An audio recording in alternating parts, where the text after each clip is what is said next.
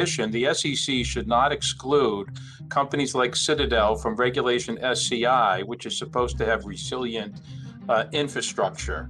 And the SEC inexplicably excluded broker-dealers like Citadel from that regulation and those requirements. So there's a risk on the infrastructure side, and there's a risk on the systemic institution side. For anybody to say, if Citadel shut down today, even for a day, that means 26% of all U.S. equities volume in 8,900 listed securities would stop.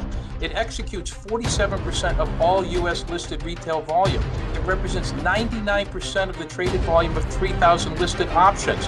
To say that the system would work perfectly fine if all that evaporated today and competitors would come into the market, that may ultimately happen, but until it ultimately happens, you're going to have a systemic event.